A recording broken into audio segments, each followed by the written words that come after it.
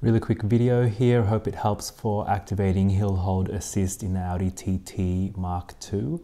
So you go into the ABS and into the coding. My module only allows for short coding, and apparently adding 2048 helps with activating the hill hold assist. And so I'm just kind of doing the math here. You can see I've copy and pasted my original coding, which I kind of made up for the TT 3.6 swap. And just gonna put it in and see what happens. Hopefully it accepts the coding. Nope, doesn't work. Anyway, what I'll do is I'll also go into the adaptations just so you can see where you're meant to access hill hold assist and how to activate it.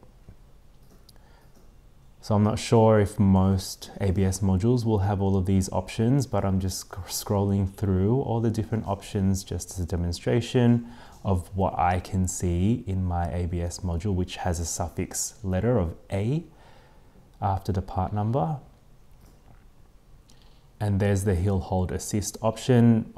By default, mine is 0, and then you've got the different options 1 and 2 there in addition to the 0 option. So I'll just change this to 1. And hopefully it accepts the coding or adaptation, sorry. Yep, so that looks good.